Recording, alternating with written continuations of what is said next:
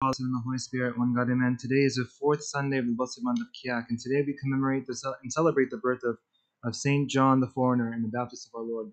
His birth, a lot like his life, was very miraculous, and it was foretold by centuries beforehand by the prophet Isaiah. Isaiah said, "Behold, I send my messenger before your face, who shall prepare your way, the voice of one crying in the wilderness, prepare the way of the Lord, make his path straight."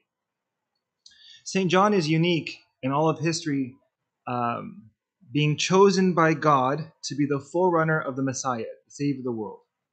And his task was to prepare the way for Christ and his kingdom, to call people to repentance and the forgiveness of sins. And this is the same message that our Lord Jesus Christ preaches in the Gospels.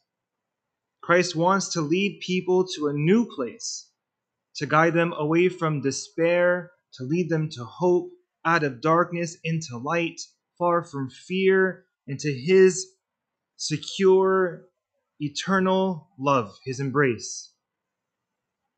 And this type of change begins with one word: repent.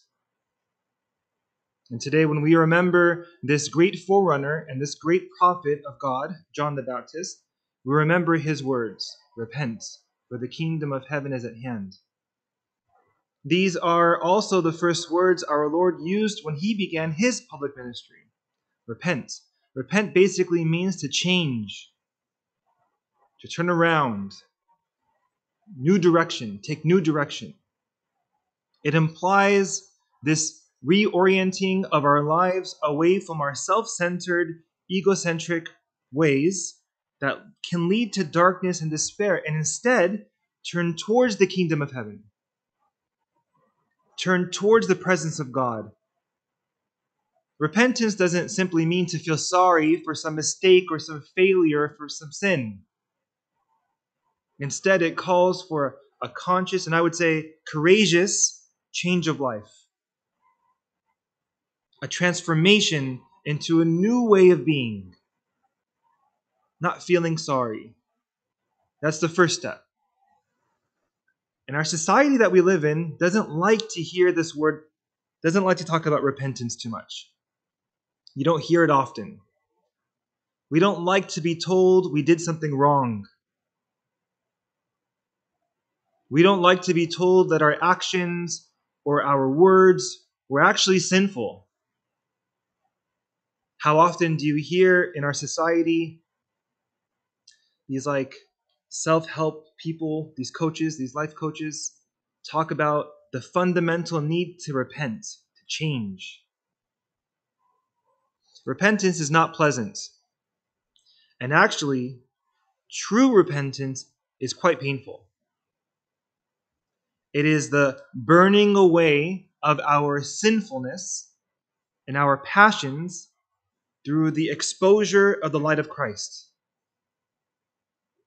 And as we repent and seek after God, sometimes we encounter a lot of pain.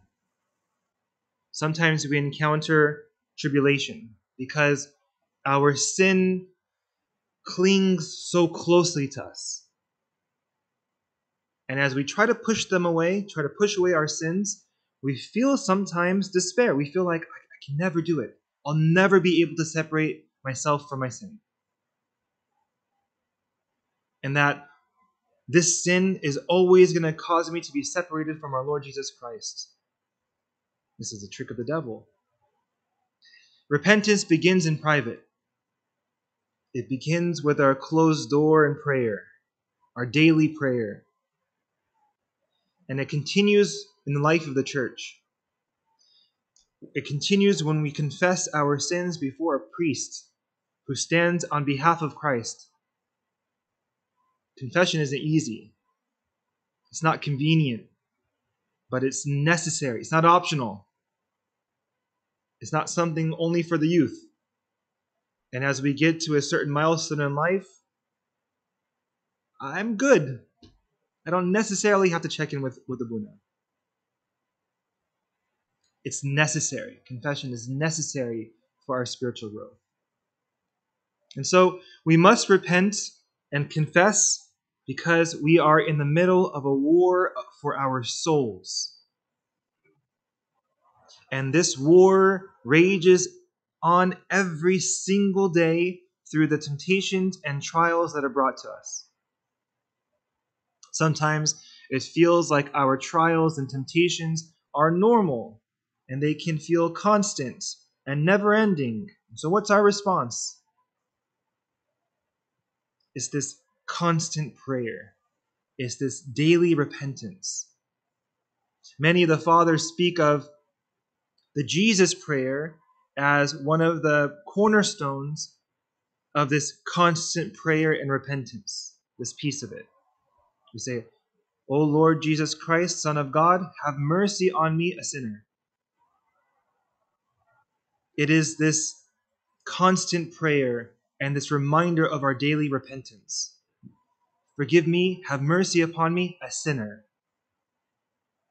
There is power in the name of our Lord, and through his name, we begin to soften this hard and rocky soil of our hearts. And we make it possible for God to refashion this clay that's being formed and to mold our souls into something beautiful, something that is pleasing to him. Becomes a masterpiece, something truly in his image and his likeness. Now, at the start of the new year, we are given this opportunity to reflect and perhaps making some resolutions. And this is the beauty of the Catholic Church. And one of the things for me is that the church in the liturgical cycle, we always have these moments of pause and reflection. Sometimes it's the beginning of the Great Fast. Sometimes it's the beginning of the new year, the Coptic year, all these kind of things. We have moments of pause and reflection. We have a chance to aim higher and to desire higher, to want more for ourselves and for those who are around us. Do you know what a saint is? A saint is someone who allows his heart or her heart to become a safe place for Christ. That's a saint. A place where our Lord Jesus Christ is free to grow. A place where our Lord Jesus Christ is free to teach us openly without any restraint. That's a saint. A place where our Lord can mature fully and flourish. A place where our Lord can call home. That's the heart of a saint. When we struggle for this as our sole purpose in life, we find it is not Christ who finds a refuge in our hearts, but we find refuge in him. How do we give Christ a place to grow in our hearts? First, I think we have to treat our Lord as if he's precious. We don't take him for granted. We sanctify time. We sanctify space. We sanctify our senses. We don't just think of our bodies as temples. I pray that we think of our bodies as temples, a dwelling place for the Holy Spirit, as St. Paul says. I pray that we can consider our bodies a temple. But more than that, we think of our minds, our homes, our schedules as temples dedicated to our Lord. It means that our whole lives become temples dedicated to God. Now, the new year is on us. I have no doubt that we have resolutions that we're planning to make around the dinner table, perhaps.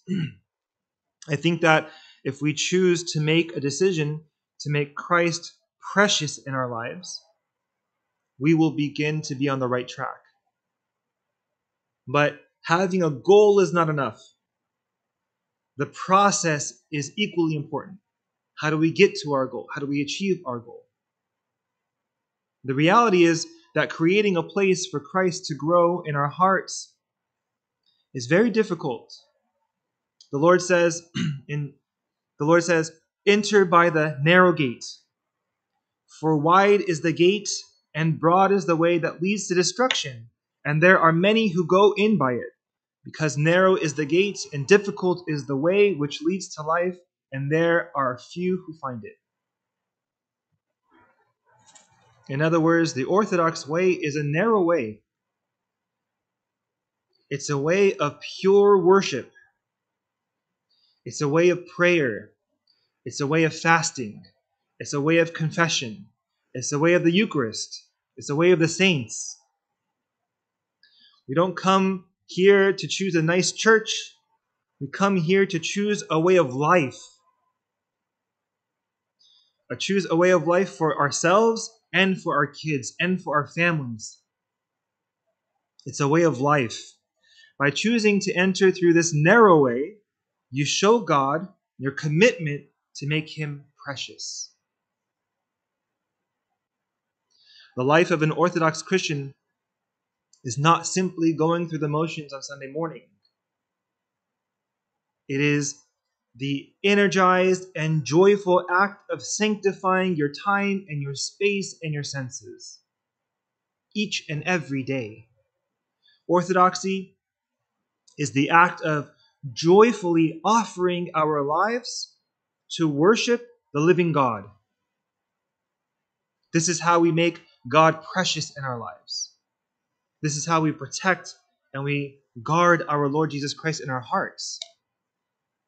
The Lord tells us that no man can serve two masters. If we nurture our sinful desires or our false idols in our lives, power and comfort and money and control, we will be feeding and strengthening the enemy of Christ, and they will chase him out of our hearts and out of our lives. At times, we're pulled down by the great weight of our own sin, and sometimes they weigh heavy on us. They are heavy. Maybe when we're kids, we don't experience this, but as we grow and we mature, we gain to understand that this weight of sin becomes clear to us. Sometimes this manifests itself as a lack of peace in our lives. Sometimes people try to find various ways to numb the pain of their sin. And they try to numb the weight of this pressure from sin that is placed on our souls. Some people turn to a substance for escape. Others turn to attention, affection, or praise, physical comforts. And sadly, Christians will even go in search of something like New Age spiritualities in hopes that this might relieve the pain and will give them a new meaning in life.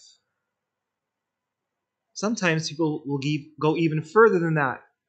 They will claim, this is a point for our society, they will claim that the ideas of guilt and shame and sin are this ingrained notion that's planted in our hearts from the Christian church and a Christian upbringing, and they pretend that none of these things are even real.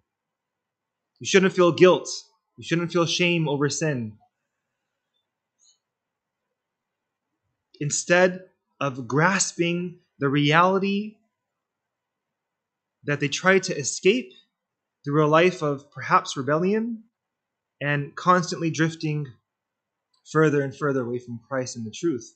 All of this because we refuse to acknowledge the destructive power of sin in our own lives. We are sick. I know I am. We're sick, and we come to the church, the hospital. Sometimes with bodily sicknesses, sometimes with spiritual sicknesses. And we are likely to fall into despair as we try to climb out of the pit of our sins and our addictions and our habits, and we find ourselves figuratively covered in filth. Regardless of where we are, God is watching. He sees us. He understands our needs far better than we could even imagine or comprehend. The whole life of the Orthodox Christian is to struggle, is to prepare the way of the Lord, to chase out the money changers of the temple of our hearts, and to dedicate the temples of our hearts to God. And for this reason, we keep vigils. We pray past the point of comfort. We fast. We do prostrations. We do matanyas. We read the Psalms. We confess our sins. We receive the body and the blood of our Lord Jesus Christ. And all this is done to nourish Christ within our hearts. And while doing so, we wage battle against his enemies, laying them siege and forcing them into submission or even retreat. To conclude, St. John the Baptist is a reminder that we won't be transformed by following business as usual. We need a radical change. We need a spiritual rebirth, a new dependence on an openness to the power of God who does not operate according to our preferences and agendas. Instead of coming up with the usual excuses as to why we can't believe or live as Christ taught, it's time to be shaken out of the status quo. It's time to recognize that what has brought us weaknesses and despair and sorrow will simply continue to give us more of the same. A little bit of convenient religion on the margins of our lives may produce socially respectable people, but none of those things will manifest the heavenly kingdom even in this corrupt world. As St. John called the people to repentance so they can receive the Savior, he is also calling each one of us to repentance so that our hearts may be cleansed and may become more suitable dwelling places for our Savior. One of the Eastern Fathers says, to repent is not looking downward at my own shortcomings, but upward at God's love. Not backward with self-reproach, but forward with truthfulness. It is to see not what I have failed to be, but what by the grace of God I can yet become. The fruit of repentance is to see myself, to see you and all creation as God sees us. We ask for the intercession of St. John to help us through this struggle. May our Lord Jesus Christ renew our hearts and allow us to become a strong fortress for his Son. And may the miraculous and powerful life of St. John the Baptist inspire us to prepare our hearts for the Lord. Let us repent, and glory be to God forever. Amen. We exalt you.